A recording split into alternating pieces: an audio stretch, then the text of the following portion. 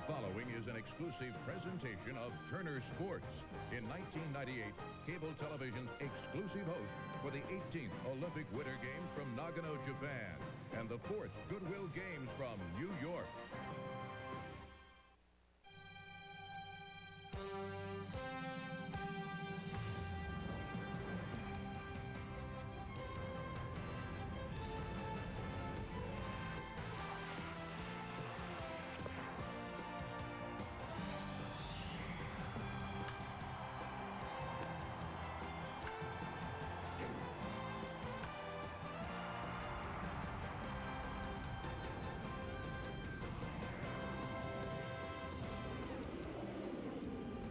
It has become a rarity in today's game, but a doubleheader is what we have in store for you today from Wrigley Field between the Atlanta Braves and the Chicago Cubs. Hi, everybody. Pete Van Wieren welcoming you to Wrigley Field, a game that was snowed out back in April. The reason for this doubleheader as the Braves and the Cubs kick off this road trip for Atlanta. First of all, one roster move for the Atlanta Braves. Javi Lopez back in action today. He's back on the active list. Will catch in game 2. A rather popular player had to take a trip to Richmond, though, to make room for Javi. Mike Mordecai has been optioned back to Richmond to make room on the roster for Javi Lopez. Well, Don Sutton, Ernie Banks' favorite expression used to be, let's play 2. He couldn't wait to get out to Wrigley Field and play a doubleheader, but I wonder if he would have said the same thing if he had looked at today's pitching matchups. He might not have. I know he liked playing baseball, and the Cubs could have used him earlier this year. They got off to an 0-14 start. They've won 41 and 43 since then, but look what they have to go against today. They've won 41 ball games. This duo has 26 wins, an earned run average near 3 combined. They have 15 road wins, and if the Cubs are looking for something else to worry about, Nagel and Maddux are a combined 11 and 3 against the Cubs. But before the Braves start putting both wins into their win column, they've got to get past a young man named Jeremy Gonzalez, who is a very talented young man. Good hard fastball, good overhand curveball, a knuckle curve, and he is rapidly gaining a lot of people who think he can pitch in the big leagues and successfully. Long day, but it could be a fun day for us. Should be fun. Greg Maddux undefeated against Chicago in his career, and you know the kind of luck the Braves have had against pitchers they're facing for the first time, and they're facing a good one in game 1. Back with the lineups and all the action from Wrigley right after this.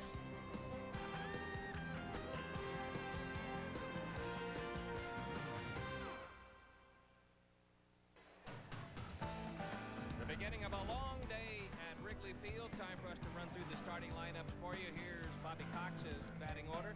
Jeff Blauser is at shortstop and will lead it off. Michael Tucker in right field will bat second. Chipper Jones at third. Fred McGriff is the cleanup hitter. Ryan Pusko to follow and play left field. Andrew Jones will bat sixth. He is again in center. Eddie Perez continues to hang out behind home plate. He'll bat seventh. Mark Memke is the 8th place hitter, and Greg Maddux will return against his old teammate. Cubs defense will align with Clark in left, Glanville in center, and Sosa in right. Former Brave Tyler Houston will be at third. Dunston, Sandberg, and Mark Grace complete the rest of the infield. Scott Service behind the plate. And a good-looking young right-hander on the mound. His name is Jeremy Gonzalez. He has been on a roll lately for the Cubs, 5-0, averaging at 7 innings a start, an earned run average that is good considering it's Wrigley Field. Book we get on him, Pete, is that he'll come inside on anybody. He has 4 pitches, good ones that he will throw for strikes, but don't look for this 22-year-old to act like a 22-year-old on the mound. Yeah, the Cubs very, very much impressed with the work they've gotten from this native of Venezuela so far in his brief major league career. A 7-2 record after going 2-2 at Iowa to start the year. And here is Jeff Blauser to lead off, hitting .341, 12 homers, and 47 RBIs at the game-winning hit yesterday against the Dodgers, and takes strike 1 as we're underway on a cool gray day from Wrigley Field. Temperature about 70 degrees at game time, and the wind blowing in today, so it should be a good day for the pitchers. Count nothing in 2. They've turned the lights on, in fact, here at Wrigley Field to start this doubleheader. Gonzalez will work from the first base side of the rubber. A little tilt back. Everything that he throws will start downhill. Misses outside, a ball and 2 strikes. Fastball about 92 miles an hour. And more of a fly ball pitcher than a ground ball pitcher, we understand. Yeah, he has a 2-seamer, but he doesn't use it that much, usually down and away from lefties. Breaking ball misses. The count 2-2 on Blauser. Blauser, Tucker, and Chipper Jones due up here in the top half of the first inning. The only doubleheader on the schedule for the Atlanta Braves this year, and it was not a scheduled twin bill. We had a game snowed out earlier back in April.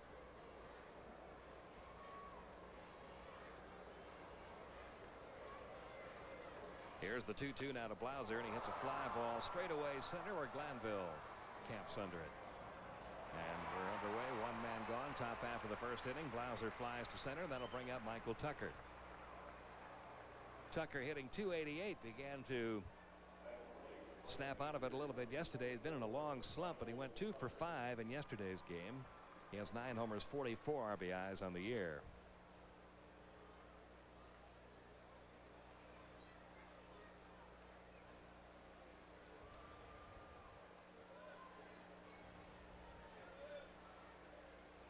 Gonzalez delivers and misses low and inside. A ball, no strikes.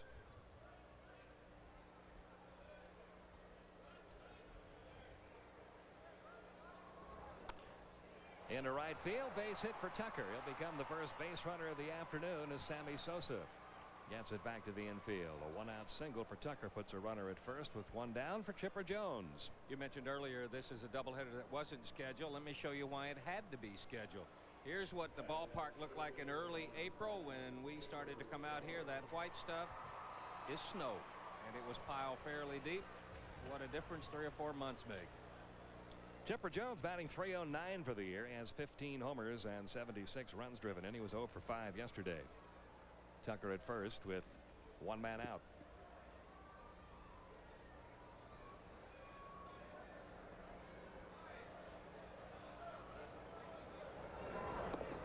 And Chipper takes ball 1. Always interesting to watch the runners at first base, especially good base runners like Michael Tucker, when there's a pitcher out there they've never seen before. You see a lot of uncertainty on the base runner's part. Not quite sure what kind of a move he might have. They played a little close to the vest first time around. Second part of that, in a way, you'll see some base runners try it.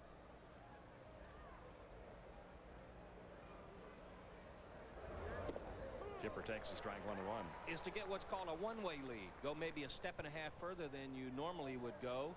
And all you want to do is draw attention to yourself, draw the throw over, because all your momentum and all your weight is leaning toward first. That way you get a look at his move to first. But what you're saying is 100% correct. They're not sure of his timing, and they have to look at a couple pitches before they know. Now the 1-1 on the way, and Chipper takes low and inside, ball 2, 2-1. Fred McGriff on deck. Braves are 5-0 against the Cubs this year. They played them early on in the season when the Cubs were in the midst of that 14-game losing streak to start the year. Cubs have been right around 500, just 2 games under since that 14-game streak was snapped. Boy, there's a good throw to first base by Gonzalez. Very quick move. Tucker got a look at that, takes a look back and say, wow. That wasn't bad for a young 22-year-old right-hander. Well, it looked like he may have given him his best one on the first move. A lot of times you'll see guys throw over and just kind of play with him, but he threw that one. That's one that you see guys use when they start into the stretch. Now the 2-1 on the way. There's a strike in the outside corner. Service throwing back to first, and Tucker got back in safely. Count goes to 2-2 on Chipper Jones. Gonzalez has a very animated delivery, a lot of movement in it, and a pretty high leg kick, but he does it in such a big hurry that that high leg kick is not going to give you that much of an opportunity. It looked like Michael Tucker may have thought about going, and then once he got out there, a little leisurely getting back to the bag. 1 man out. Tucker lengthening his lead a little bit over at first now.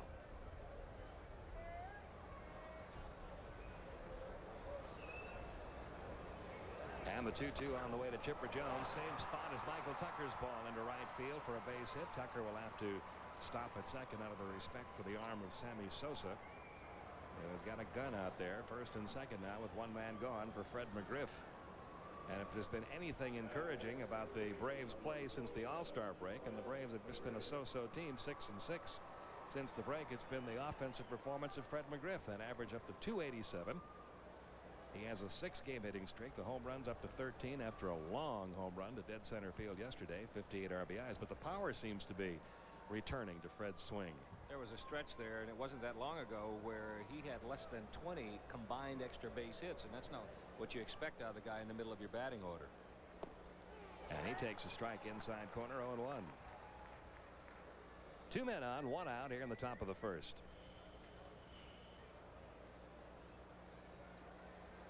Not only a long home run yesterday, Pete, but off of a left-hander too. Very encouraging.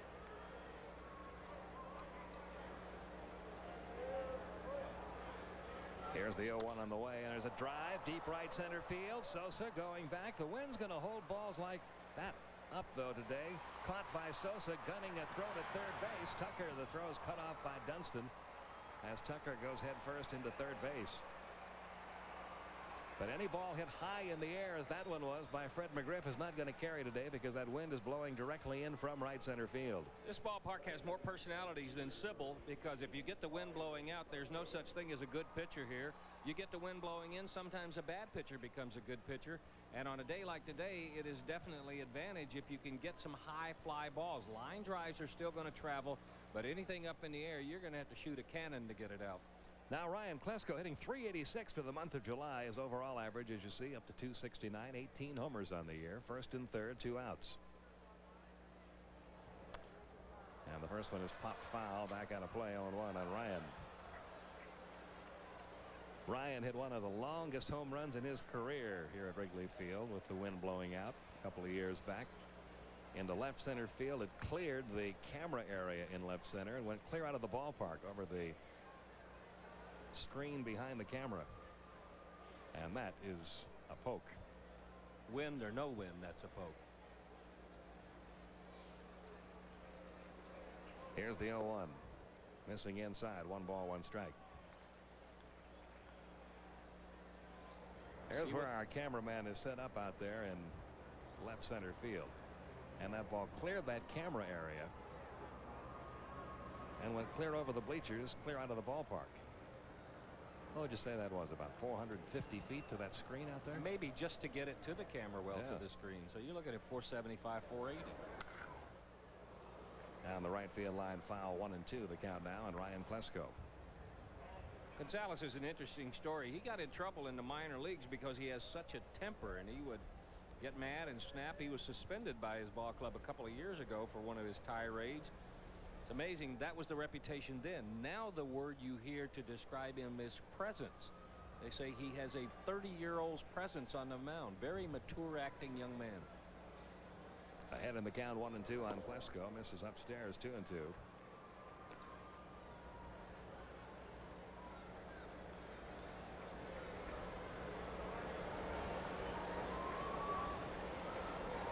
Andrew Jones waits on deck. The runners get their leads. Chipper Jones off first. Michael Tucker off third.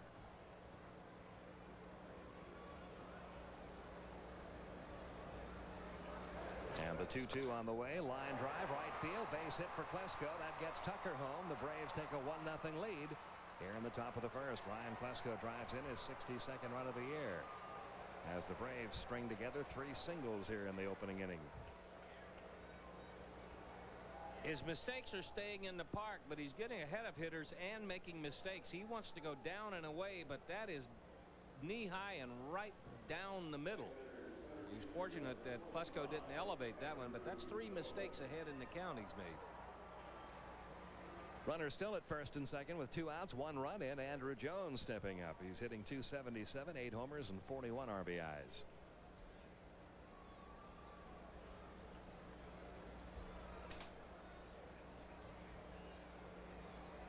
Gonzalez delivers. There's that high fastball that we heard a lot of talk about. Gonzalez gets a lot of strikes with that pitch. And if he sees you swing at it, he might just keep going up the ladder on you. Off speed, fouled away by Andrew, out of play, right side. And the count 0-2. One of these matchups, Don, you got a 22-year-old pitcher and a 20-year-old hitter. They might see a lot of each other over the next 10, 15 years.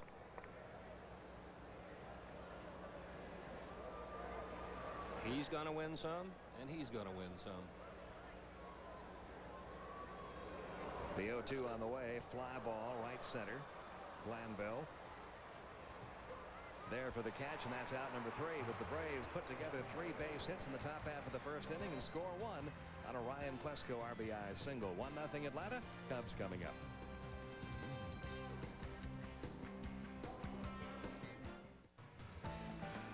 Here's the Cubs batting order. Glanville to lead it off. Dunston and Grace to follow. Sosa, Clark, and Sandberg the heart of the order. Tyler Houston, Scott Service, and Jeremy Gonzalez will complete it. Klesko, Andrew Jones, and Michael Tucker make up the outfield. Chipper, Jeff Blauser, Lemke, and McGriff from third to first. Eddie Perez behind the plate. And a red-hot Greg Maddux on the mound. A 6-game winning streak, averaging 7 innings a start. Very few walks. Ho-hum, what's new.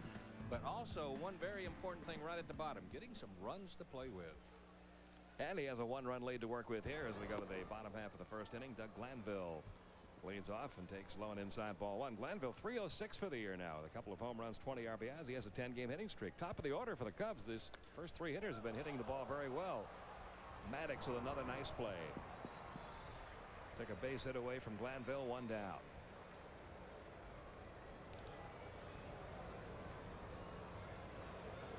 I have a standing small wager with announcers when Braves play other ball clubs, and that is 14 ground outs or 14 outs handled by Short, Second, and Maddux, with 4 of them going to Maddux.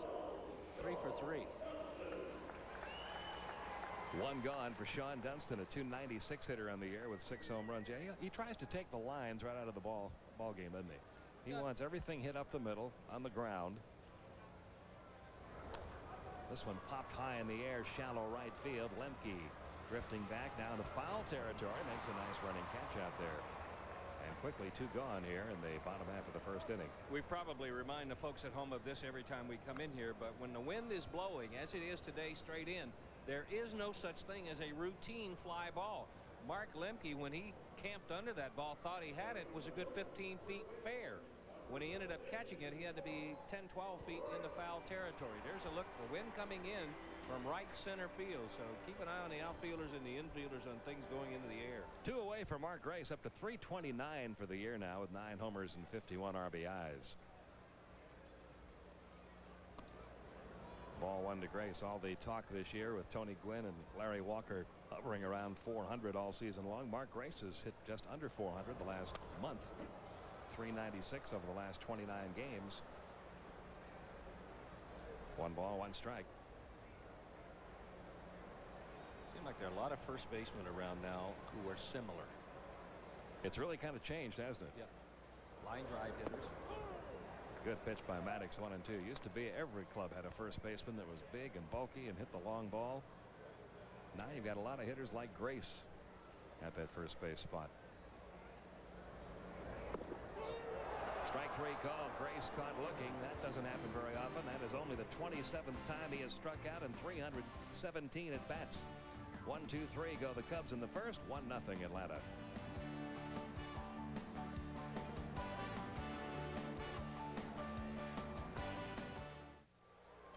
Our telecast is authorized under broadcasting rights granted by the Atlanta National League Baseball Club, intended solely for the entertainment of our audience. Any publication, rebroadcast, or retransmission of the pictures or descriptions of this game without the express written consent of the Atlanta National League Baseball Club is prohibited. And Eddie Perez leads off here in the top half of inning 2 in game 1. Takes ball 1 from Gonzalez. Perez 235, 5 homers, 13 RBIs. His workload about to lighten a little bit as Javi Lopez returns to action. Lopez will catch in game 2. And the Braves making the decision, Don, to go with 3 catchers now with the move today, activating Lopez and sending Mike Mordecai down to Richmond. It's a move they always make prior to September because they want to have 3 catchers eligible for postseason play. All they're doing is just a month earlier this year, and I think it's a good move. And hopefully Mike Mordecai can go down and get some at bats down to Richmond and get that stroke back. He's been struggling, especially as a pinch hitter. There's Javi, anxious to return. He took some batting practice in the indoor cage prior to the game today. Here's the 2-1 pitch, and Perez pops it foul back out of play. 2-2. Lopez will have to wear a shield over the thumb, and I don't think he's going to be back at full strength catching every day almost as he was before, but he will get back into action today. 2-2 the count. Eddie Perez, who has done a stellar job in Lopez's absence. Fly ball center. Third put out of the day for Glanville, and all the outs have come on fly balls, as we talked about in the first inning. This guy doesn't get a lot of ground balls. And with the wind blowing in, this is a perfect day for him. Well, you mentioned the progress of Javi Lopez. What'd you hear about Tom Glavine? Glavine is going to be okay. He'll be able to make his next start. It wasn't really as much a hamstring injury as it was a problem with his Achilles tendon that had been bothering him. Began to bother him early in the game yesterday, as early on as the second inning. And he's okay as long as he doesn't have to do a lot of running. Well, that's one way to get out of that pitcher's conditioning program. One way to get out of backing up third, huh? But he will not have to miss a turn. He's all right. Next pitch is up by the count, 2-0. It all began in the second inning when he crosses home plate. You'll see a little grimace on Tom's face. He was able to gut it out and give the Braves 4 more innings on the mound. What scared me when I saw that look when we did the replay yesterday was I remember Jim Lefevre, the second baseman for the Dodgers, hitting home plate with his heel. And it was an injury that became a nagging injury that took a couple of years to go away. I was glad to hear that that wasn't what happened to Glavine. Mark Lemke draws a walk on 4 straight. First walk issued by Gonzalez. That'll bring up Greg Maddux in a bunt situation. It's going to take a little more than a little pain in the heel to keep Tom Glavine from missing a turn. Remember that year a couple years ago, 3-4 years ago, I guess it is now, that he pitched about the entire final month and a half of the season with a cracked rib. Maddux squaring, gets the bunt down the first baseline. It trickles foul, 0-1. You get to find out about a guy's character and his personality when you have something like that. For some players, it's an alibi and an excuse. For a guy like Glavine, it just changes the rules a little. That's all. He will pitch again in the Cincinnati series. This road trip doubleheader today, single game here tomorrow, an off day Thursday. Then the Braves play Friday night, Saturday afternoon, Sunday afternoon in Cincinnati before returning home. Here's the 0-1 runner going. Put a little hit and run on. Maddux missed the pitch. Stolen base, Lemke. So Mark got a pretty good jump on Gonzalez that time. And he picks up his second steal of the year. 3 good things happened for the Braves. Lemke got a good jump. Service was a little late unloading, and Dunston was a little late getting to the bag. Watch how long it takes Service to throw. Pump, throw, not much on it.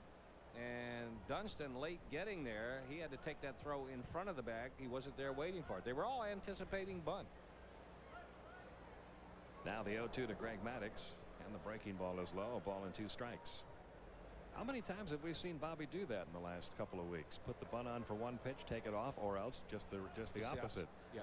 Well, not put the bunt on for the first pitch, and after one strike, then put the bunt back on. I bet you when you check the Braves starting pitchers' numbers, they make contact more than any other starting rotation in the National League. If you know they'll do that, then you can take a few more chances. 1-2 now to Maddux, low and away, 2-2.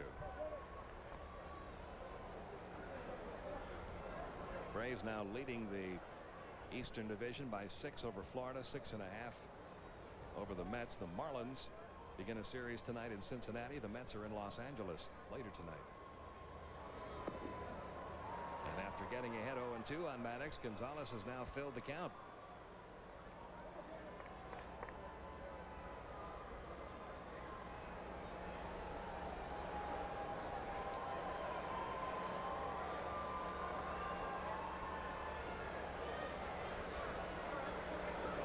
Pitch to Maddux, foul out of play. You saw the spelling on Gonzalez's name, J-E-R-E-M-I. That's the English version. The actual spelling of his first name is G-E-R-E-M-I-S, pronounced Jeremy. But to make it easier for radio and television announcers all over America, they changed the spelling. And we thank them. Still 3-2 on Maddux.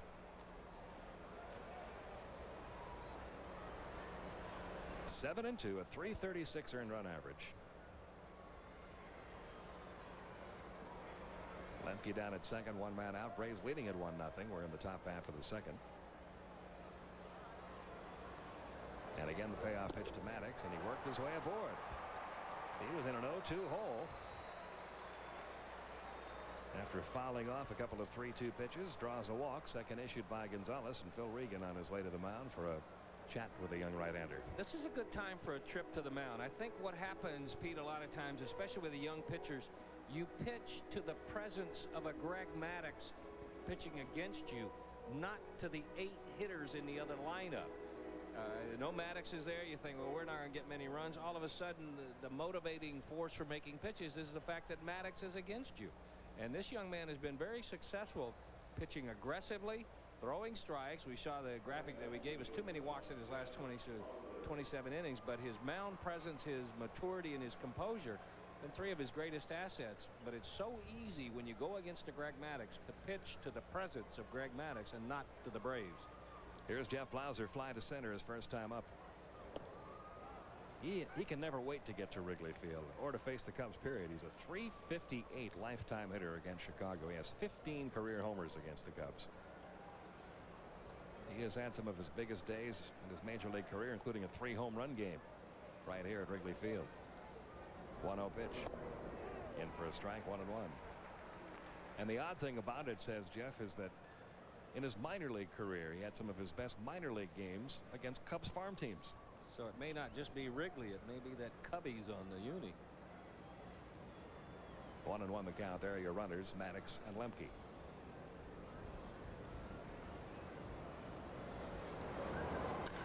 There's a shot to third.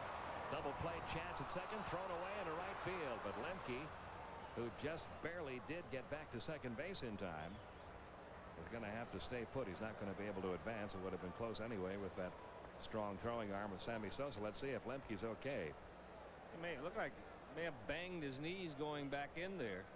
Tyler Houston made the catch, was a little bit late with the throw, but Lemke was frozen off the bag, and a good throw would have doubled him up. A hanging curveball right at Tyler Houston. Looked like a knuckler. Once he caught it, he looked to first.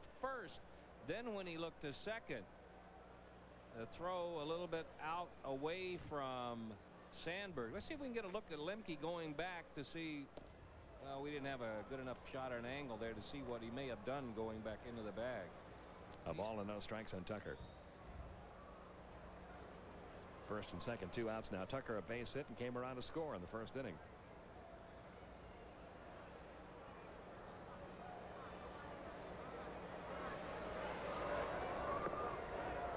Two and 0 the count. Here he goes back. Let's see what happens when he slides. Jammed that right foot into the bag pretty hard, didn't he? Looked like that might have been the problem. Here's the 2-0 pitch, and Tucker drives one again to center field. Glanville's had a busy day of it out there. That's his 4th putout. And Gonzalez is out of the inning. The Braves strand 2, still 1-0 as we head to the bottom of the second.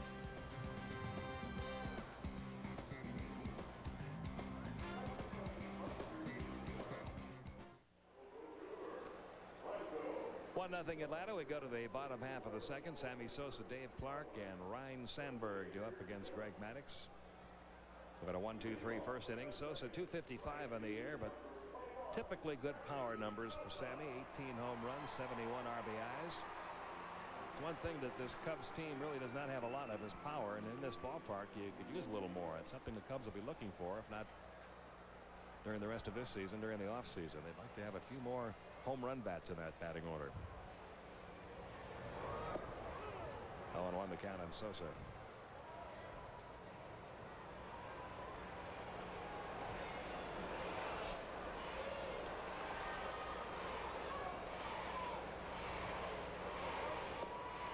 And that misses outside. 1 ball, 1 strike. Gave you a comparison. The Braves this year have hit 106 home runs. Cubs have only hit 70. Cubs have given up 110 home runs, so they've been out-homered by a wide margin this year.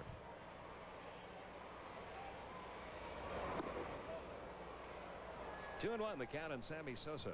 No surprise to see him having a little success against Maddux. Greg will tell you that guys who give him the most trouble are the players he calls hackers. They can reach it, they swing at it. There's a bouncer on 2 hops to Blauser at short.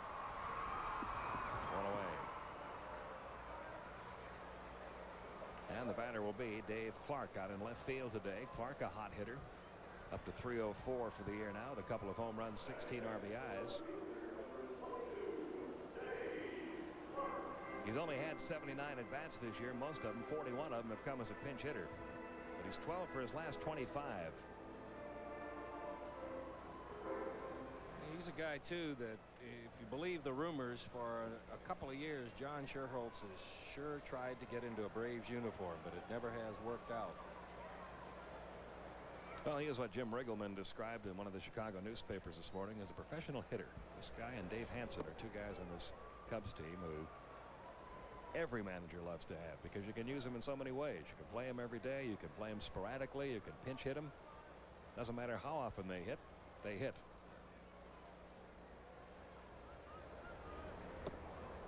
0-2, the count on Clark. And if you watch them defensively, they may not be the most polished, but they'll play them off their face if they have to, just to make sure they keep it in front of them and get an out.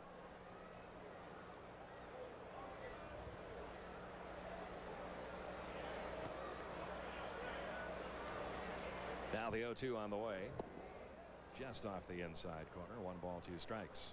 Denny Nagel against Terry Mulholland in today's second game. For the Cubs, this is their second doubleheader in 4 days.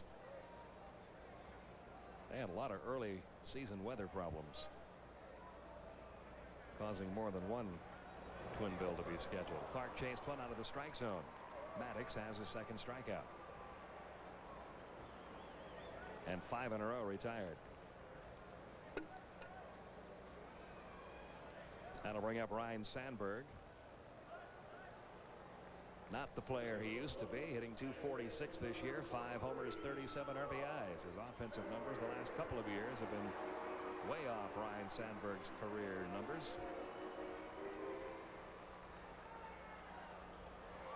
Still a good inside hitter, though. Clubs successfully pitch him out away. Like that, strike 1. Top 6 in 4 different categories. And there have been some pretty good hitters run through this ballpark, yes, there too. have. So it's good company. Up and in, 1 ball, 1 strike. If you're going to come in on Sandberg, that's where to do it. Yep, not for a strike. In off the plate. Man right there put together a good career here.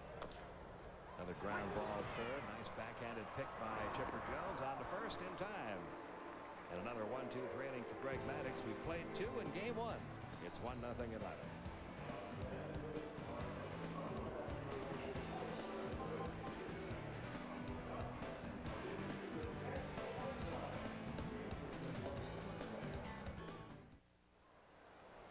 Top of the third, good time for us to take a look at our Hardy's leaderboard. Our category, National League outfield assist, and 2 of the best in the business going against each other today. Sammy Sosa always near the top of the list, and Andrew Jones making his presence felt. Another young guy with a future, a rookie of the year possibility, Vladimir Guerrero, also in the top 5. Our Hardy's leaderboard. Chipper Jones, a base hit his first time up. Leads off the third and takes strike 1.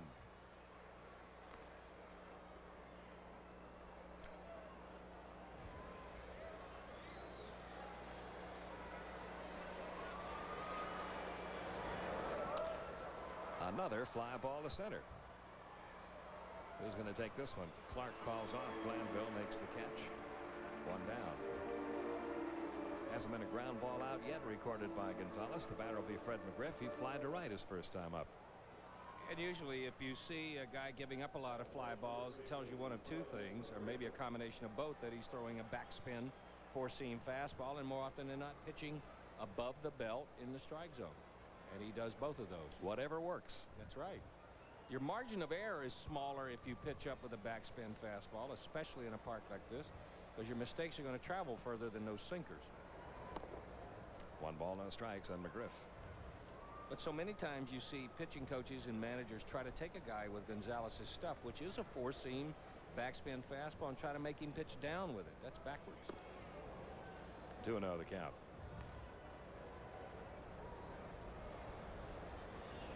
And there is he was a good pitcher in his day and has become a respected pitching coach, Phil Wrigley. They will appeal to third. No swings as Greg Bonet, and the count 3-0 now on Fred McGriff.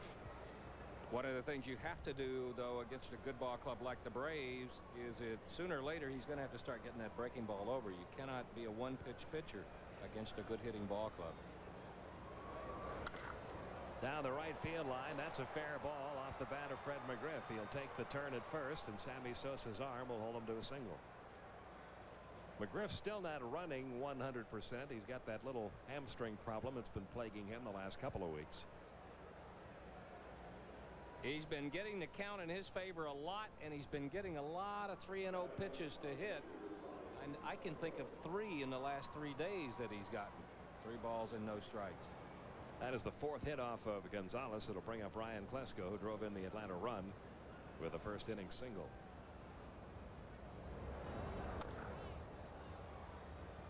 Nothing in 1 on Klesko. Was not all that long ago that Ryan Klesko's average was down in the high 230s, low 240s. But a great month of July, hitting close to 400 for the month, has gotten the season average up to 272.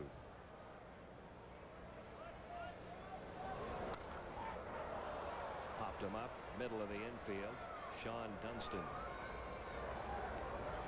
for out number 2.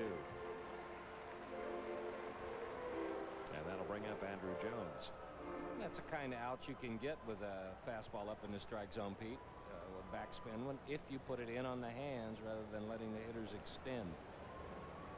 Andrew 0 for 1. He fly to center his first time.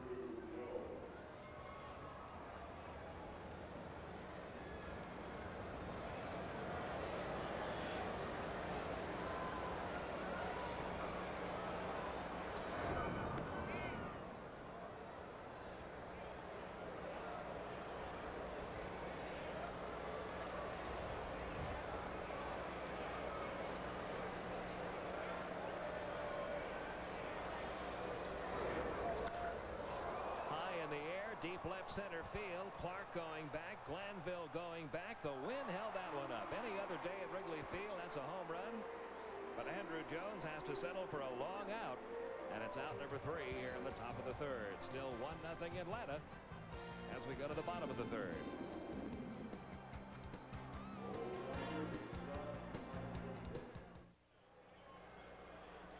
1-0 Atlanta. Tyler Houston leads off the bottom of the 3rd. The former Brave hitting .226, a homer, 17 RBIs. Lines Maddux's first pitch into left field for a base hit. And the Cubs have their first base runner of the afternoon.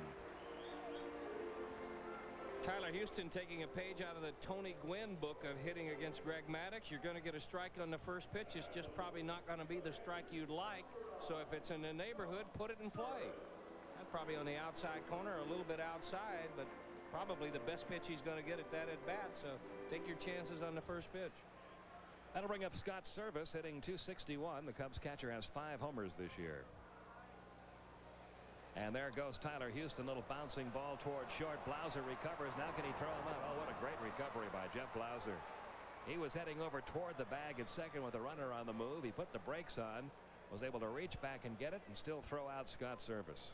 That's tough on 2 accounts. One, you got to reverse so you can make the play. He's covering. Here comes the ball. Overspin bounce. Watch how quickly he reverses. That's only his half of his job. Got to recover and get off a good throw, and he did. Accurately and with a lot on it. That's a good play. That's one of those highlight film plays. That'll bring up the pitcher Jeremy Gonzalez. He's 2 out of 18 as a hitter this year. 8 strikeouts in those 18 at bats. Looks like a hitter, doesn't he? Takes strike 1 from Maddux. 0-1. Does have a bashful left foot, though. A lot of pitchers have that. It's committed until the ball is thrown, then it kind of tiptoes down the left field line.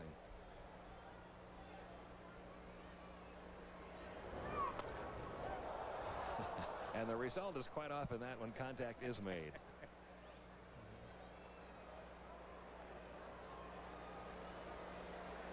Right off the end of the bat, directly into the crowd above the dugout.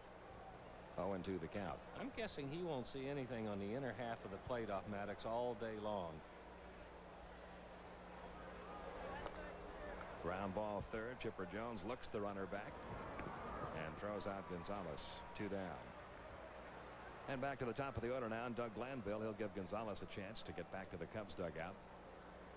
The youngsters come on strong for the Cubs this year. A 10-game hitting streak is on the line coming into today's game.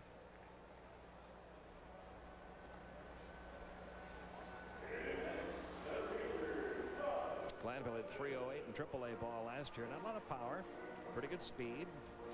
Out of Teaneck, New Jersey, and out of the University of Pennsylvania. And he has a degree out of the University of Pennsylvania, which is a tough academic school, a degree in engineering. 0-1 the count. And Perez was crossed up.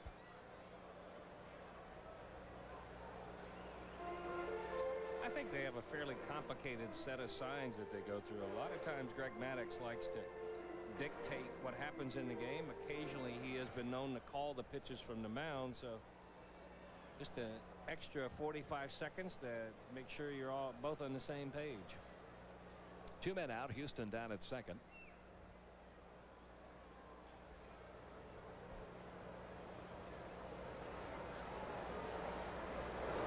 And the 0-1 is fouled back. 0-2 now in Glanville.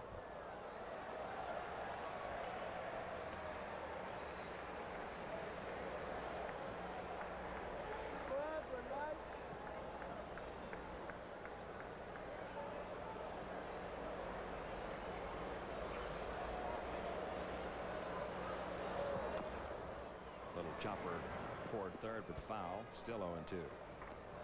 Well, when Greg Maddux gets ahead of you 0-2, you will see some funny looking swings at a lot of pitches that aren't strikes. You'll see a lot of pitches in the same spot as the one that got you 0-2, but doing something different too.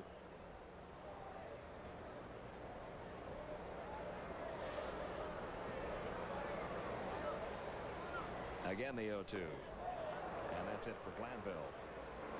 That is the third strikeout of the game for Maddux. He has breezed through the first 3. It's still 1-0 Atlanta.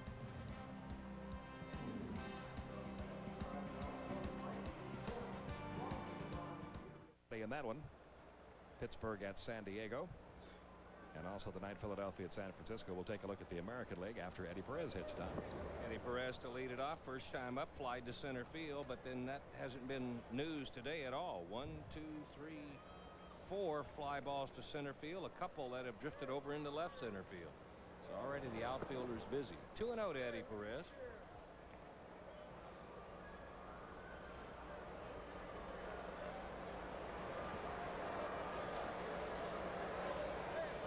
Colorado at Montreal, good pitching matchup today.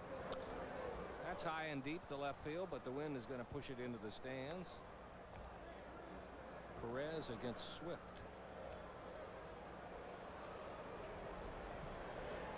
Rockies have fallen to last place in the National League West. And I know that a number of people had them picked to win the West, and at least, at worst, everybody had them picked to be the wild card team this year in the National League. A whole lot of things going wrong for the Rockies.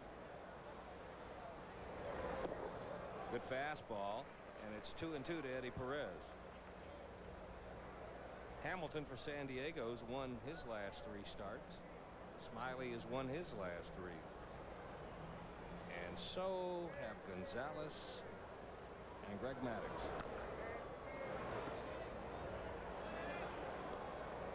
If you had to pick the youngsters' performance apart at this point, it's been the inconsistency of the curveball. It's a 1-0 game, so it's kind of hard to argue with the job that either has done, but 6 or 7 breaking balls have been left up in the strike zone. A couple have been hit for base hits.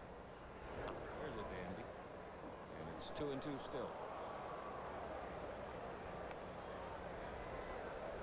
His reputation in the minor leagues was he was a real competitor, sometimes too much of a competitor. If things didn't go right, he has been known to dismantle and rearrange furniture in the locker room and in the dugout. But say his composure has improved tremendously. Another one high and deep to left, and once again the wind is going to push it into the stands. Only 22 years old, but he's been pitching since 1992. He was signed when he was 16 years old out of Maracaibo, Venezuela.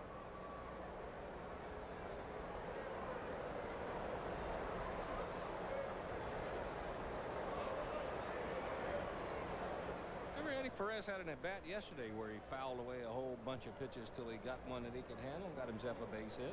That was a great at-bat against Hideo Nomo. Something like a 12-pitch at-bat. In the air to right center field. Who's going to get this one? Sammy Sosa will wait for the wind to push it back to him. And another fly ball out. 3 in a row set down since the single to McGriff, and out number 1. Here you go, Pete. American League on the Office Depot scoreboard. All night games. Oakland playing at Boston. Steve Avery another win last night. Chicago only 3.5 out now behind Cleveland. Cleveland playing at home tonight against Seattle. Seattle only a half game up on Anaheim, and they're playing at New York tonight at Yankee Stadium. And the rest of the American League schedule: Milwaukee at Toronto, Kansas City at Minnesota, Baltimore at Texas. And here's Mark Lemke. Drew a walk his first time up. Slow roller toward first. Got a kick foul. 0-1. Anaheim going to New York. The Angels, as you pointed out, a half game back. They got their work cut out for them tonight. They're going against David Cone, 10-4 with a 249 and a 1-7 in his last 3 starts. So Cone, as we have seen him do so many times, heating it up the second half of the season. But what a great turnaround for the Angels.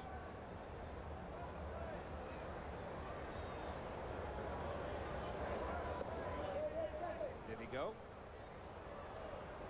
Don't think so. 1-1. Mark Lemke had some good at-bats over the weekend, too. He had a good homestand offensively. Hit 250 on the homestand. That's about 30 points higher than he's been hitting. A little late on that fastball, and it's 1-2.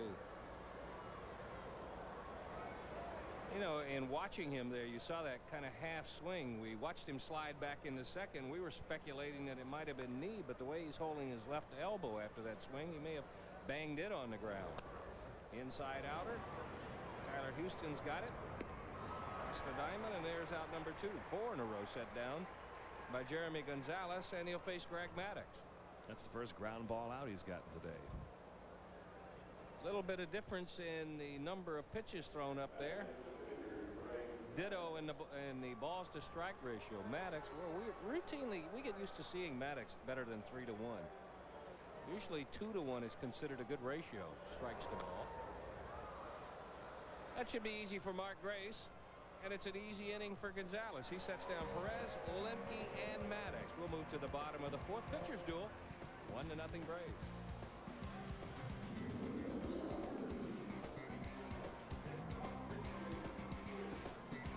Pulling through. That's the kind of base hit that really annoys Greg Maddux. He got exactly what he wanted. A ball hit right back up the middle on 1 hop, but it was a high hop, one that he could not handle. And one that was hit hard enough so that Lemke or Blauser couldn't get to it as it came over the bag at second. There's the 1-hopper. How many of those have we seen? It even got a little piece of Maddox's glove.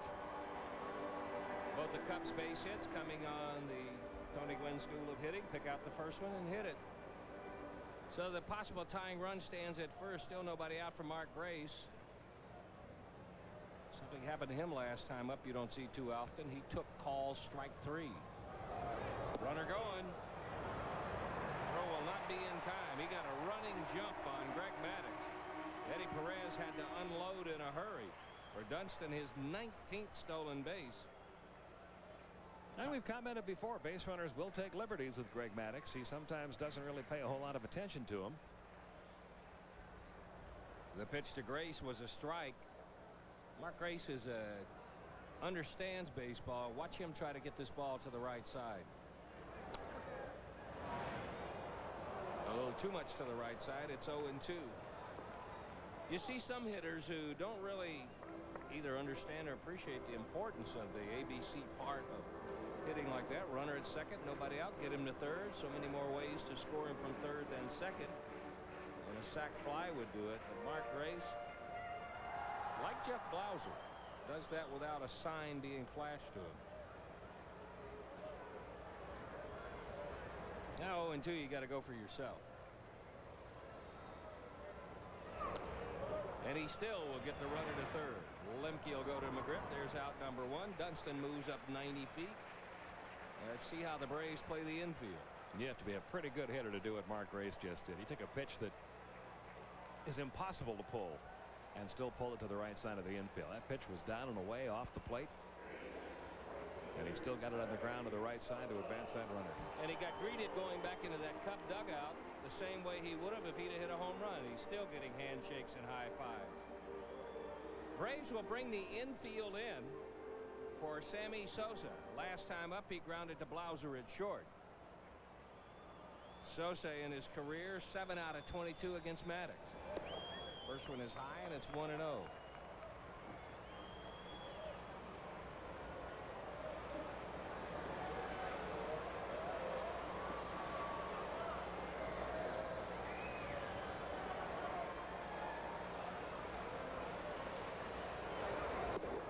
On the corner, a ball and a strike.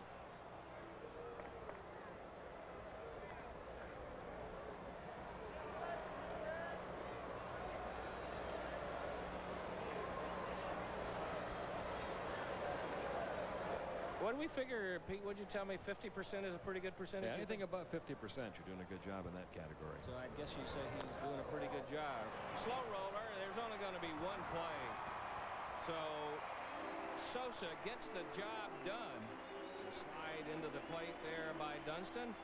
So the Cubs playing little ball. A single, a stolen base, a ground out, and another ground out, and they've tied it up. And watch Greg Maddux fake Sammy Sosa here like he was going to make the play, hoping that Sean Dunston would freeze and not score from third. Good play by Mark Lemke. The Cubs tie it up. Bases clean. Maddux will go back to the windup. He'll face Dave Clark. He struck him out the first time up. Struck him out looking. Maddux with 3 strikeouts. And if you follow the Braves at all, it will probably come as no surprise to you. He hasn't walked anybody. Only 16 walks in better than 140 innings this year. There's strike 1 to Clark. And I think I remember that 5 of those are intentional.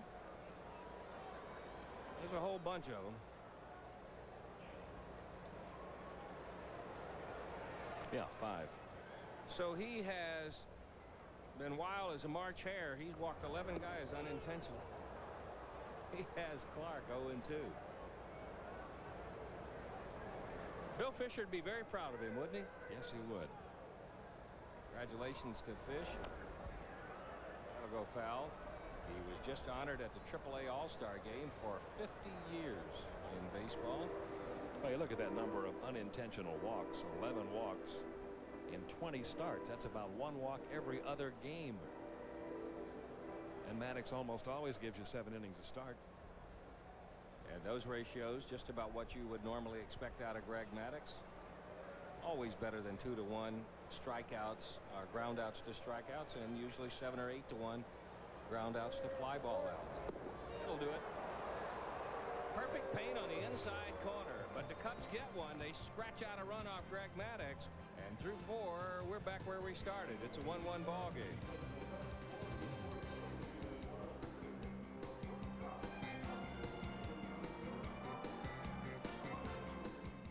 Pitchers you see throw tall, and their delivery causes them to be very tall, very erect, and a lot of times over a stiff front leg. Usually a guy who settles down and sinks down is more of a slider pitcher. Kind of hard to throw a curveball uphill and have any consistency with it.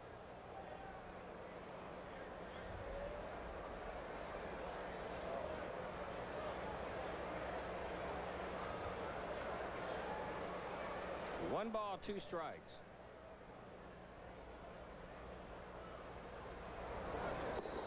There's a good slider. Just misses that, leaving it at 2-2.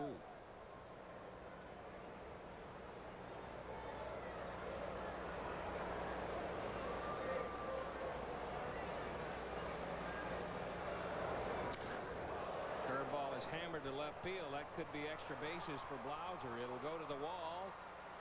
Clark having trouble picking it up, but no harm. Blauser had a double anyway. That's where he'll end up, leading off the 5th inning. And Jeff Blauser continues his good hitting this year, and his good hitting against the Cubs in his career. His 26th double of the year. Had a breaking ball that hung a little bit, and one hops the wall here at Wrigley Field. Clark dropped it, but no further advance by Blauser. He was going to get to second base anyway. And he'll stand there for Michael Tucker. Tucker has singled and scored the only run of the ball game. That came in the 1st, and he's flied to center. Braves will now try to play a little ABC baseball and get Blauser over to 3rd. Tucker shoots it out of play left side. It's 0-1.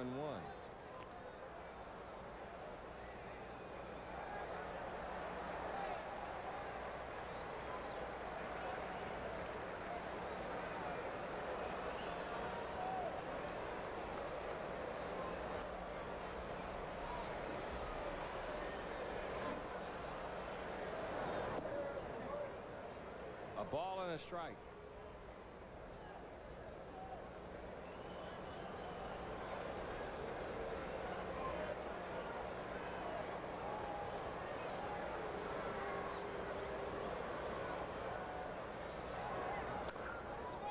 Ground ball is a fair ball. Good play by Grace. So it's an out by Tucker, but it's a good out.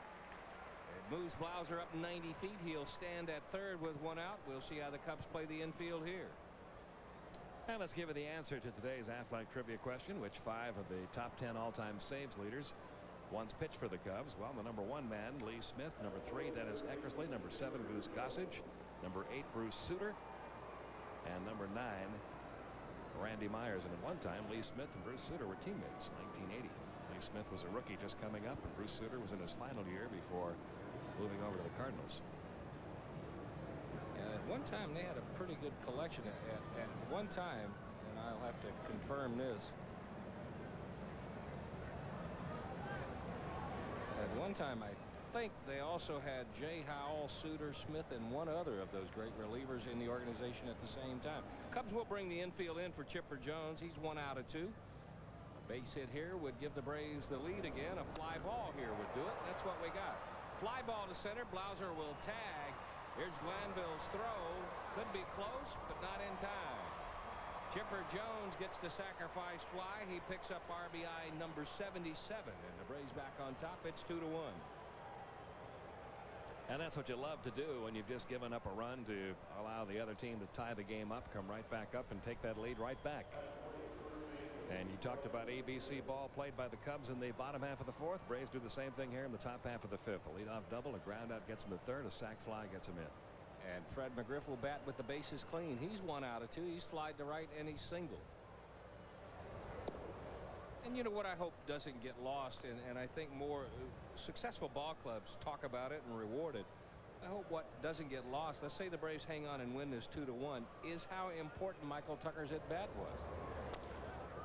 Slow roller towards second, a tough chance for Sandberg, but remember McGriff is still hobbling, playing at about 80%, so that'll take care of the Braves here in the 5th inning.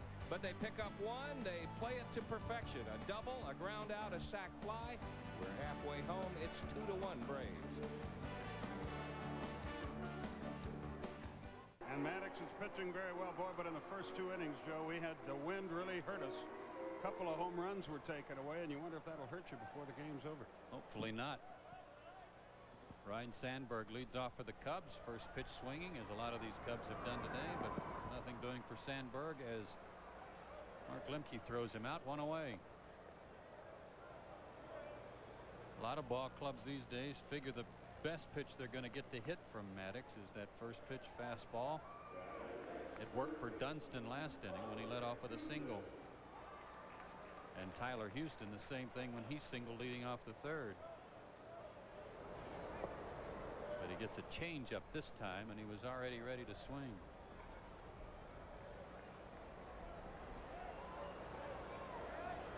Maddux tied for the league lead in wins, 3rd in the league in ERA. Another changeup and a beauty, 0-2.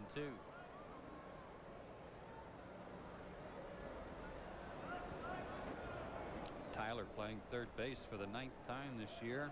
He's made a couple of good plays over there already. 1-2.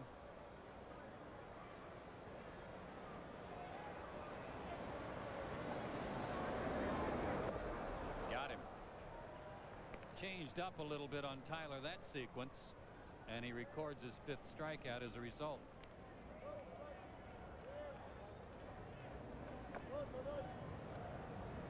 He's amazing with that control, isn't he? I mean, I think we get almost immune to it. We see it so often, but when we watch him, we're watching a master. Scott Service grounded out his first time up. He's 0 for his last 7. 0-1. 13th first pitch strike. Cubs are 4-7 since the All-Star break. Took 2 out of 3 from the Rockies over the weekend. 0-2. Braves fans here from all over. Stephen, Doris, Hart, Joe and Ben and Brad Clear here from Niles, Michigan and South Bend, Indiana. Willie Westbrook here celebrating his 15th birthday. The 0-2 pitch struck him out. A good inning for Maddux. They go in order. He's got 6 strikeouts, and we go to the 6th. 1-0 Atlanta.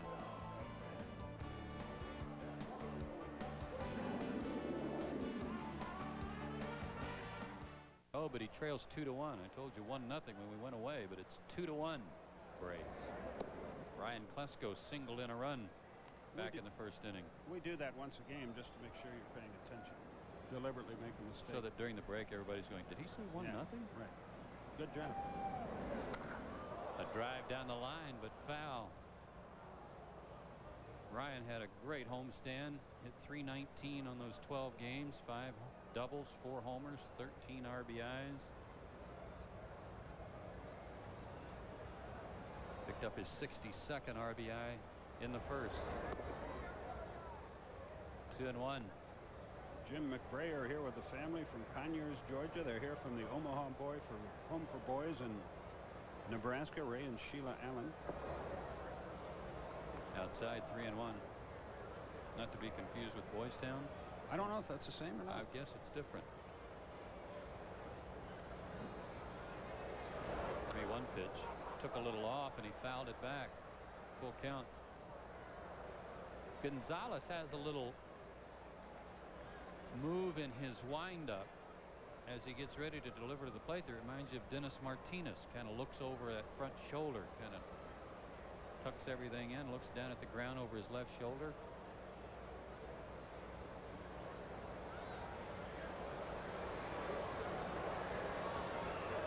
Payoff pitch. Shot into center field, but Glanville's there. Boy, there's been a lot of line drive outs to the outfield today by the Braves. There's another one. That'll bring up Andrew Jones. If the wind had been blowing like it is now, on his last at bat, he'd had a home run.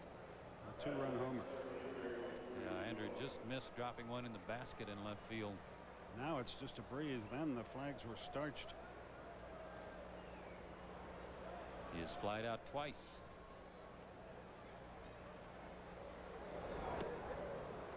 Want to know. He is 2 for 13 on the year against Cubs pitching.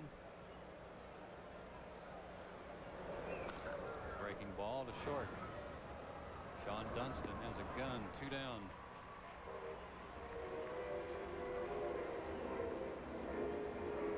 And Eddie Perez will be the batter. Boy, a good story in the Chicago Tribune this morning by Jerome Holtzman talking about the upcoming ceremonies for the Hall of Fame, and he was talking about Nellie Fox, and they've got some artifacts out in Cooperstown regarding the inductees, including Nellie Fox, and how Connie Mack received a letter from Nellie Fox's mother when he was 16 wanting him to take a look at her son. Eddie Perez takes the ball, and it turns out that Fox's parents drove him to a tryout, and the Philadelphia A's did in fact sign Nellie Fox. I didn't know that. Called strike 1-1.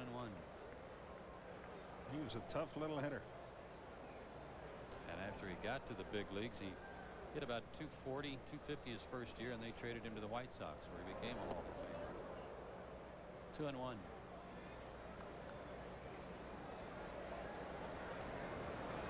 Perez today is flied out twice, once to center, once to right. 2 Venezuelans going head to head here. 3-1.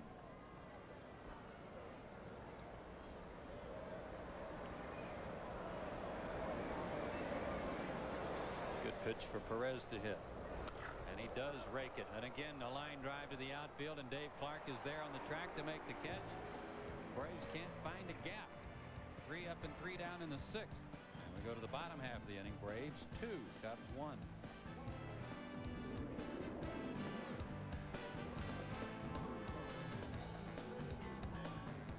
Jeremy Gonzalez will lead off for the Cubbies. They trail Greg Maddux and the Braves 2-1. Gonzalez grounded to third, his only time up. He is 2 for 19 as a big league hitter. Shows bunt and takes a strike. Maddux has fanned 6. He has not walked a batter. In fact, he's only walked 3 in his last 48 innings.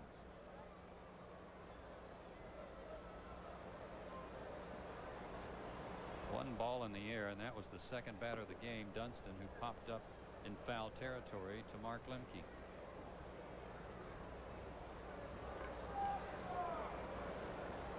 The 1-1 pitch. Line drive up the middle. Good swing by Gonzalez on a fastball that Maddux left up a little bit. And the pitcher gets a base hit. And you see a scowl on the face of Greg Maddux. Here's another look at it. See, Eddie wants it down, and he left it just above the belt. He didn't hit it that hard, but he got just enough of it to steer it through the infield. Jim Riggleman's been aggressive with his base runners, but his pitcher's at first right now, and Glanville hits a double play ball. 4, 6, 3, 2 down. Didn't want to take a chance with his pitcher on base, and it comes back to haunt him, and Glanville is 0 for 3. One of the nice things, we talk about what a good job Lemke does of turning the double play. Seems like he always gives Jeff Blauser a good feed on that play too. And they are both absolutely fearless out there. As a result, they get knocked around a good bit, but they get the job done. Sean Dunston 1 for 2. He scored the Cubs' only run. He's single leading off the 4th, stole 2nd, went to 3rd on a grounder by Grace, scored on a grounder by Sosa. We were talking on radio about how when we were in here earlier this year, this guy was really struggling, and now he's just a shade under 300.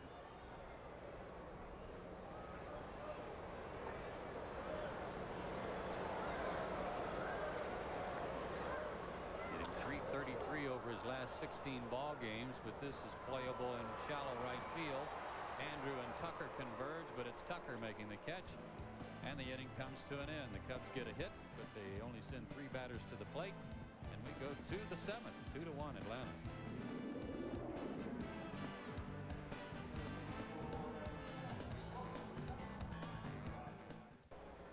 Yeah, the rooftops are just about full. The ballpark isn't, but it's a goodly crowd nonetheless. And the first pitch to Lemke inside. He has walked and grounded out. 2-1 Atlanta, our score. We're in the 7th. Maddux and Jeremy Gonzalez have lived up to advanced billing. High fly, twisting down the right side. Long run for Sosa near the seats. He has no plays. Just out of play.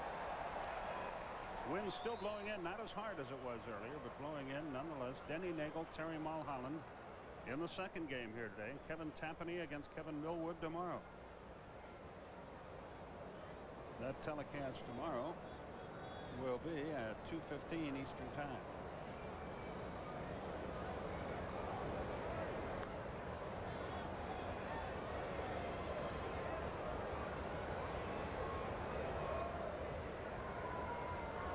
Gonzalez ready to go to work. Tap fouled on the first base line. He's in the hole 1-2. Pat Corrales will make a friend as he flips it to a youngster in the seats. The youngster in a Greg Maddux uniform shirt. 1-2 the count.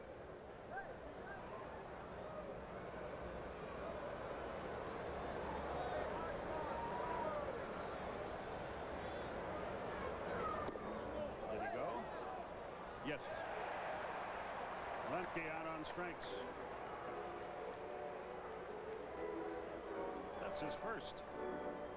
Let's take another look. Greg Bonet's been, I think, pretty benevolent on some of the check swings today, but Mark went too far on that one. Maddux has walked and popped out. He has not stolen a base today. So unless he reaches and steals one here, his string of consecutive games in which he has stolen a base will end at 1.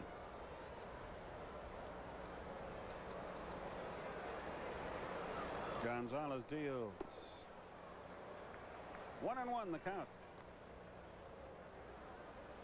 It rained hard here early this morning, but we've gotten a break on the weather this afternoon. It's lovely. Cloudy, but lovely activity now in the bullpen.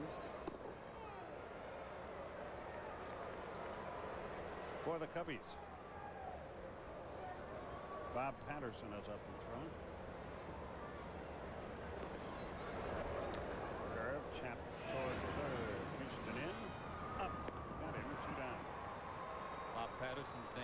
many of these Cubs players that are mentioned as possible acquisitions before the July 31st deadline. There was a story in the Chicago paper today that second game would be Denny Nagel against Terry Mulholland if Terry Mulholland didn't just change clubhouses and surface in the Atlanta clubhouse. That has not happened. It's funny how it doesn't matter what team comes to town, the hometown writers are trying to get that guy traded to whoever comes in. Yeah. Here's Jeff Blauser, 1 out of 3. He's hit the ball hard every time. He scored one of the 2 Atlanta runs. His hit was a double. And he lines one to right, and that's in for a hit. Let's see if he can get 2 out of this. No, not with Sosa out there. So Blauser 2 out of 4 again, and again he goes to the off field with great luck. Michael Tucker, the batter. He's hit a bolt down into the left field corner that got to the wall, a rocket that was caught by Tyler Houston, and now goes the other way. Everything is working for Jeff Blauser, no matter where you pitch him. That pitch was up, and he went inside out on it. Got some top hand through on that swing, too. I bet he hasn't had more than 10 check swings all year long. I think that's the biggest difference. When he makes up his mind to swing the bat, he swings the bat. Much more aggressive hitter this year. Patterson continues his work, and the left-handers are coming up for Atlanta. There are, however, 2 out in the inning. Tucker hits it foul to left. It's 0-1. Nice catch by a fan down the left field line from Streeter, Illinois.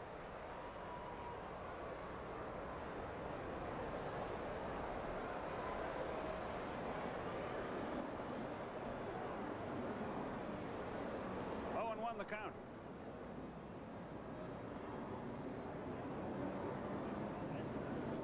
Yesterday, Hideo Nomo had thrown 105 pitches, I think, through 4 or 4.5 innings. Gonzalez, after a couple of shaky innings, has pitched quite well. With any luck at all, the Braves would have had 5 or 6 in the first couple, but since then he's been tough. The old bluff to first trick does not work. 355 feet down the left field line here. 353 in right, but in the power alley is very small. 368 each way. Tucker grounds 1 foul into the Atlanta dugout. And he's in the hole 0-2. Braves home on Monday night. These same Cubs come to town for 3 games. Just got a shot of Javi Lopez, who is scheduled to start game 2 of this doubleheader.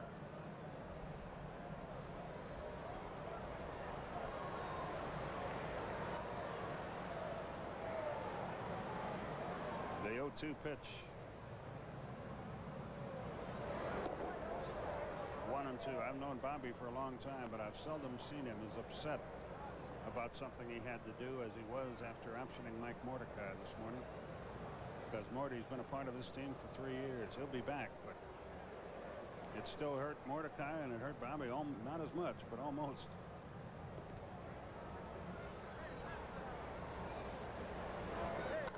Line down the right field line. That ball is really hit fair or foul. It is a fair ball, and it is out of here for a home run. A blast against the wind by Michael Tucker right down the line, curved inside the pole, and the Braves vault to a 4-1 lead. Oh, did that help? 2-out Lightning. Tucker's second hit of the day, his 10th homer. He has 46 RBIs.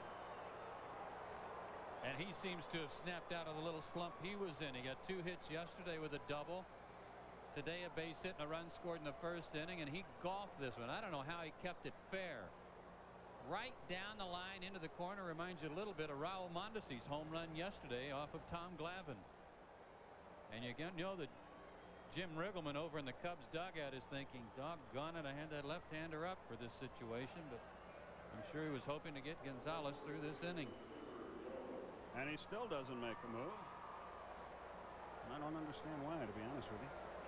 Well, the switch hitter up there, it wouldn't matter who he brought in. But I think you'd rather have Chipper hitting right-handed. I would if I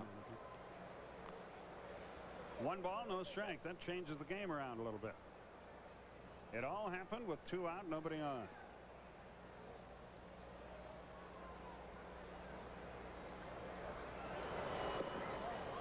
Low and inside. It's 2-0.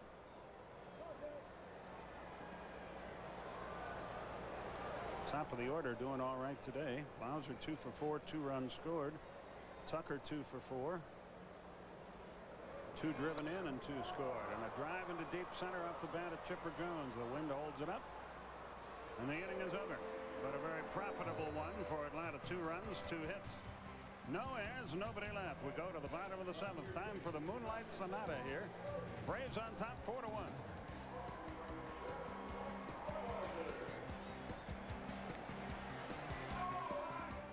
Won the count. 4-1 Atlanta. Now our score. That Moonlight Sonata was outstanding again. Oh, it's amazing.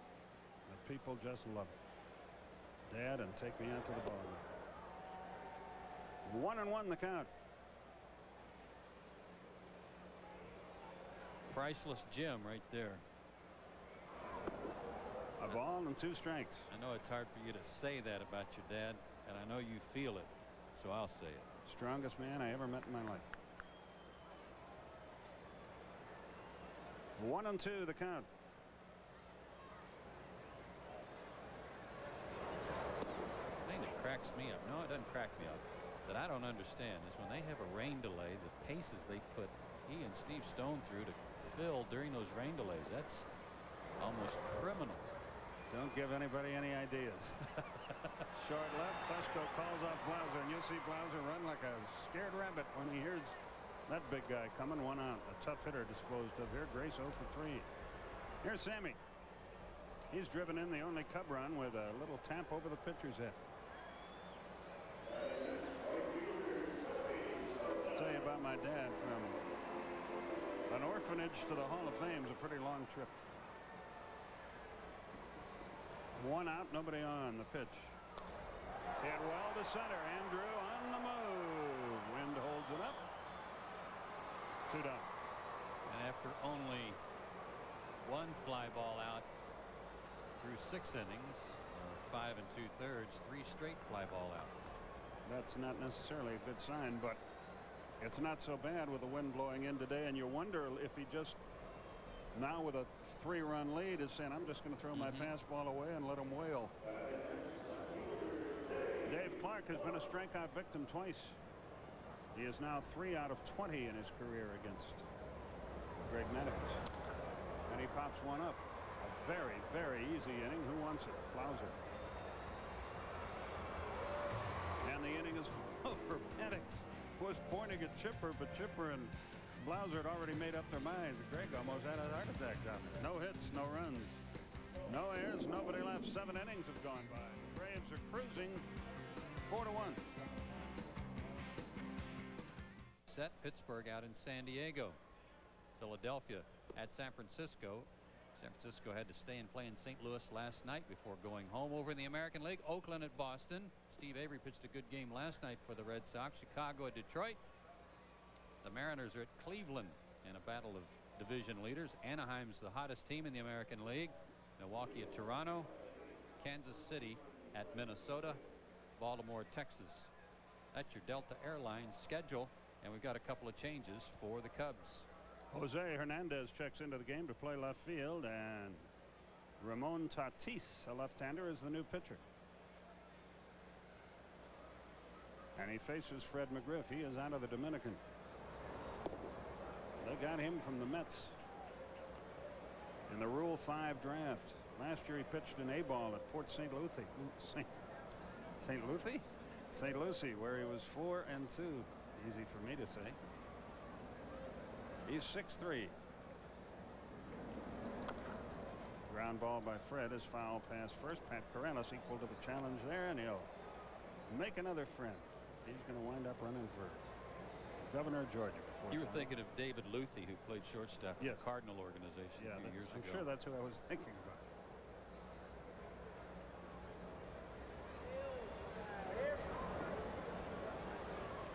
It's like the CBS announcer one night that was trying to promote the next show and said, coming up next, I love Lucy. I mean, I love Lucy. 1-2 the count. Tatis. Misses inside. 2-2. Another game to follow. Denny Nagel, Terry Mulholland. Our producer Glenn Diamond just returned from the Honey Bucket. Good to have him back. Ground ball, foul pass first. That's a little restaurant right across the street from Wrigley Field here. 2 balls, 2 strikes. Big test for Glenn Diamond today with 2 games. Yes, it is.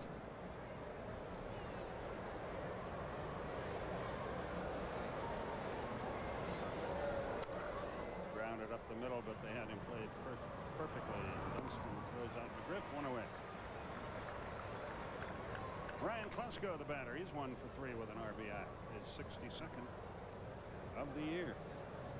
What would this town do if the Cubbies had some good fortune with some people that they signed, brought in here, had some production out of their minor league system, and actually put together a strong run, got to the playoffs again? And this is a great sports town, as you know. They'd go crazy. 1 ball, no strikes. Their attendance is a little off. They're averaging about 27,000 per day. Yeah, when you're strong as they are, as loyal. When you're 10 games out by the end of April, it's a little tough for the fans to mount a whole lot of enthusiasm. A ball and a strike. Downstairs, 2-1. Andrew Jones on deck. Would they lose 14 in a row at the start? I believe it was, yeah. If they went 500 over that period, they went 7-7. Right in it, man, in this division. Did that hit him, or did he? Yep. He got out of the way. 3-1. Be 48-50. See how close it came. Ooh. Pretty close.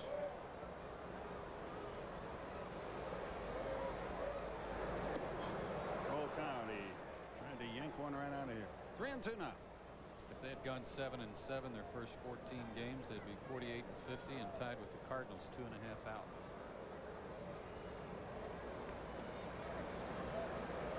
The fans here really deserve better. Got him at the knees, outside corner. Klesko caught looking, 2 down. And here's Andrew, 0 for 3. The wind killed him back in the 3rd. He really crushed one to deep left field. You could see the wind just push it right back into the glove of Doug Glanville in left center. So Andrew stands in. The lights have been on since we started today. High drive to center field, but again that wind might be a factor. Glanville to the wall. Andrew's got to be talking to himself. 2 of his blasts could have been out of here, but weren't. 1, 2, 3, nothing doing. Bottom of the 8th, 4-1.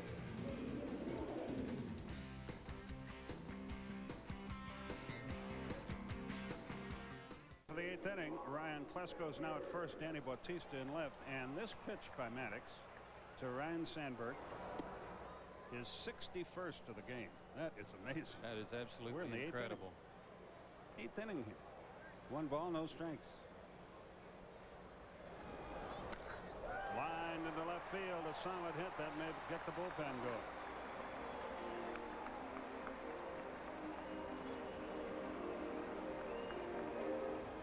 Sandberg hit that one right on the nose, and here is Tyler Houston, who was struck out and singled.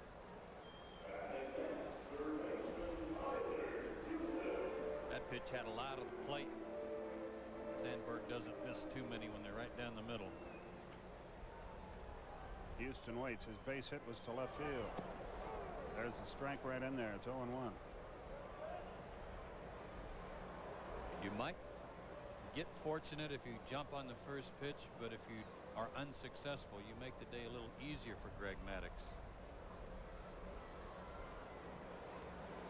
Such was the case on the ground ball double play hit into by Glanville in the 6th after a leadoff single by Gonzalez.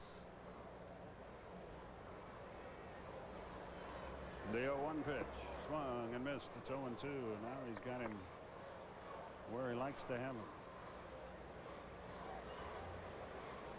The youngsters in the crowd try to get the "Let's Go Cubs" chant going, but they're not having much luck. 13 balls. You got to be kidding me. What an artist. That's well hit, but Andrew comes on. He's got it. He's got a shot at a double play. Safe, and the ball gets away, but Eddie Perez does his job. Andrew tried to get a little extra on that throw and threw it right into the ground. You see that happen a lot. That ball, too, was hit hard, but it's 1 out. Something else, too. When Andrew was playing catch in the first inning, when he threw the ball into the bullpen, he overshot the mark and threw it into the crowd. When you're looking in from center field here, the dugout and the crowd look like they're right on top of the bag, and that may have entered into his thought a little bit to make sure he didn't overthrow Ryan Klesko, and as a result, fired it low.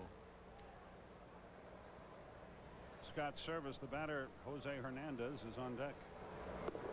A strike. That's number 66. 0-1 the count. Every time you get a chance to watch this guy, you're watching one of the best pitchers who ever played this game. Well, we don't know what's going to happen the rest of this game. He's got a 4-1 lead. But when this season started, the talk was about Bobby Jones, who got off to a great start as the possible Cy Young guy. Kevin Brown in Florida is the possible Cy Young guy. Even Denny Nagel, his teammate, who still has a great shot. But they're going to have to do better than Greg Maddux. To center, well hit again, but Andrews there for the second out. Another line drive. And everything in the air. You're right, Joe, since 2 out on the 6th. 6 straight outs. Batting for the first time, Jose Hernandez. He's hitting .275, 4 homers, just 12 RBI. 3 doubles, 2 triples, 4 homers. Runner at first, 2 out. Maddux has allowed just 4 hits. Strike.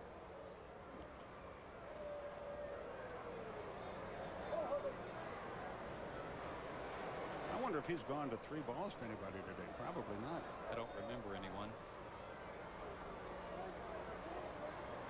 There goes the runner, down 3, ground ball to the mound, doesn't matter. And the inning is over just like that. 1 hit, no runs, no errors, 1 left. We go to the 9th inning. Braves on top 4-1.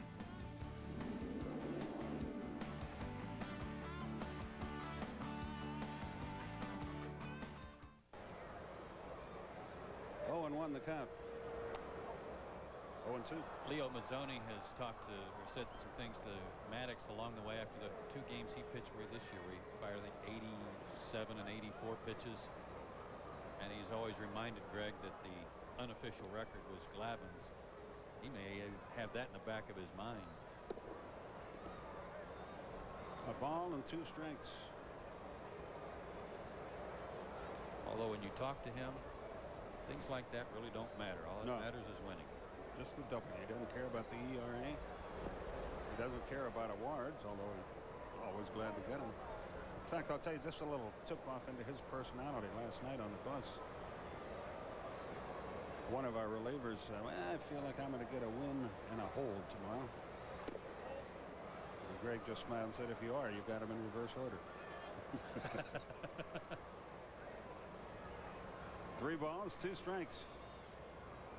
Terry Adams is the right-hander throwing for the Cubbies, or the Cubs if you prefer. Line down the left field line, and that's trouble into the corner. A little insurance couldn't hurt, and Fast Eddie pedals into second with a double. I like the way Eddie Perez rounded first base. He tried to become very aerodynamic. He leaned into the bag, had his head down, and boy, he was churning. He got a little bit of a bad break. This should have been an easy double, but it caromed off the wall sharply back to Dave Clark. Watch right here. He keeps his head down, and he's cutting that one as he rounds first base and made it easy gliding into second. You and I define gliding somewhat differently. Here's Mark Lemke. Runner at second, nobody out. Maddux on deck. Line, tough break there. Safe there. Lemke's 0 for 3. Hit that one right on the nose. And Greg Maddux will hit. And Jim Riggleman's on his way to the mound. Maddux loves this. If they make a pitching change with him about the hit, and they are. Yeah, he'll be talking about this for a while. We're going to have to listen to that this whole road trip. Here comes Terry Adams out of the bullpen. And as Jim Riggleman makes a change, he also makes the, I don't know how he knows to do this, but he makes the Bell South call to the bullpen.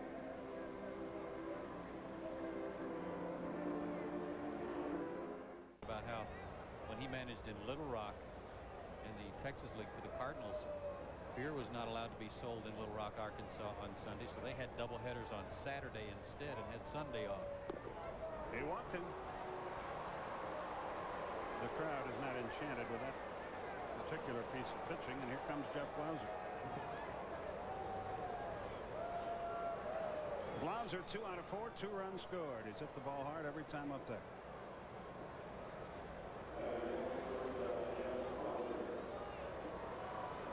Maddux has a bad break here. He's got Perez on in front of him. Otherwise, he could doubtless steal a base. I think he'd already be gone. We just hope he doesn't try to steal it anyway. The pitch to Blauser. There's a strike on the corner. 0-1. All the other action, as Joe told you, under the arcs tonight. The outfield plays Blauser just slightly toward left field. Grace very wide of the bag at first. 0 away, a ball and a strike. If I were Mark Grace, he's due up third in the ninth. I'd try to saunter over to Maddux and find out what he's got in mind in the bottom of the inning. The problem is he already knows. We were talking on radio. You talk about a mutual admiration society. Talk to Maddux about Grace, or Grace about Maddux. A ball and 2 strikes.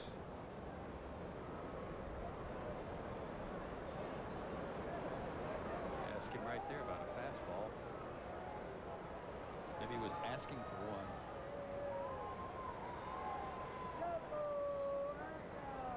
The 1-2, Michael Tucker on deck. 2 balls, 2 strikes. A very quiet crowd here at Wrigley.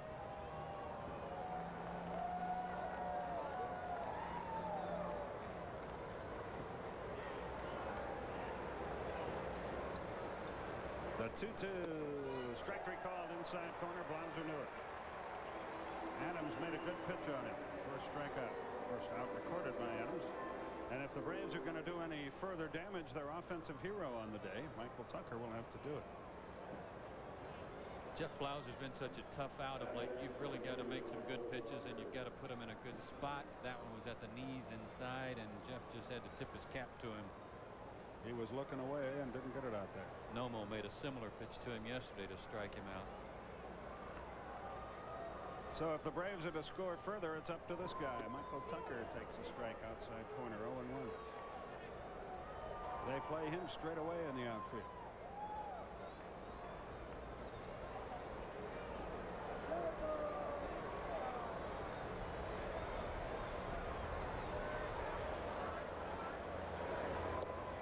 A ball and a strike.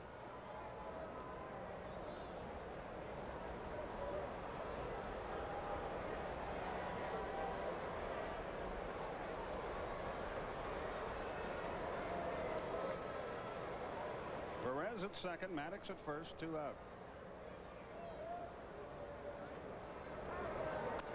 Line drive, but on 1 hop to Sandberg, and the inning is over. So we go to the bottom of the 9th. Maddux seeks his 14th victory of the year. 1 hit, no runs, no errors, 2 left. Bottom of the 9th, 4-1 Atlanta.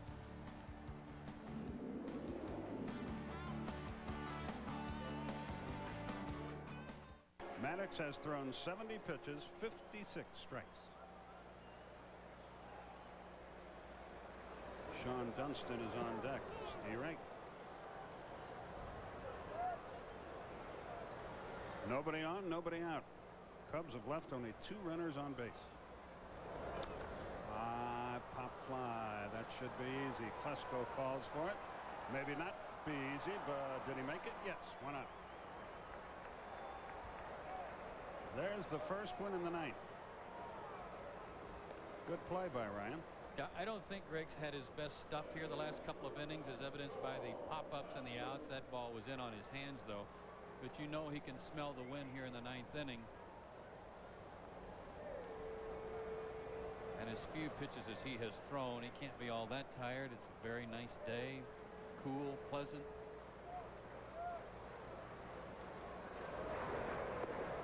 Stay right. Dunston took it. Pitch number 73. If we have a short break, can we just keep playing the second game, let him keep going until he gets tired? I don't see any reason why not.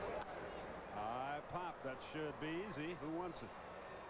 Mark Lemke battles the wind a little bit. 2 out. Boy, and this really rubs salt in the wound for the Cubs because they let him go.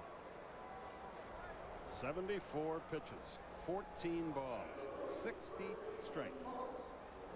I don't know that I've ever seen anything quite like this. Mark Wohlers is in the bullpen, but his heart's not in it. No, it's not. What am I doing? Here's Mark Grace. There, missed with one. 1 ball, no strike. You'd think a major league pitcher could throw the ball over the plate every now and then. Let's go. 9th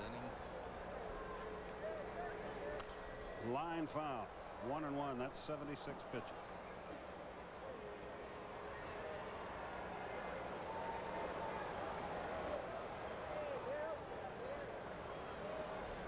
Sammy Sosa would be next. Grace is 0 for 3. He hits that ball hard. Tucker on the run. Still going. Still going. That ball is up against the wall. Grace to second, and he will make it. Sliding head first. A 2-out double. Well, now 1 more base runner brings a tying run to the plate.